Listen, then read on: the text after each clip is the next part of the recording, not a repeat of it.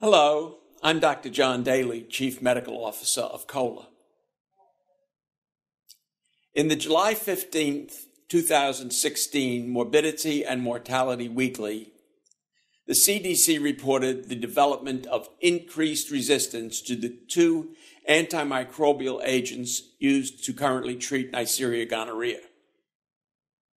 Gonorrhea is a common infection with greater than 350,000 cases reported in the United States in 2014.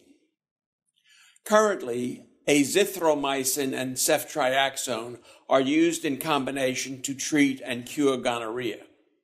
The reported studies indicated that the percentage of samples resistant to azithromycin rose from 0.6 to 2.5%, and in the case of ceftriaxone, the percentage of resistance rose from 0.4 to 0.8%. Thus far, there have been no reported treatment failures in the United States, and the CDC recommendation continues to be the oral dose of azithromycin combined with a single shot of ceftriaxone.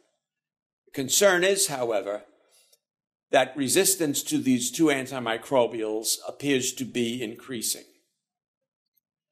Neisseria gonorrhea through the years has repeatedly demonstrated the ability to retain resistance to the drugs used to treat it once it has become resistant to those drugs. And if this trend continues, this infectious disease could become more difficult to treat.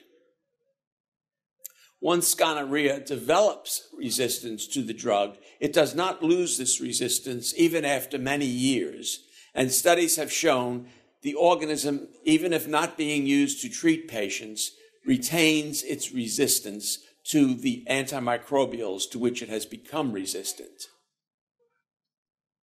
Neisseria gonorrhea resistance is a topic of importance in population health and one to keep abreast of if you are treating patients with this infection.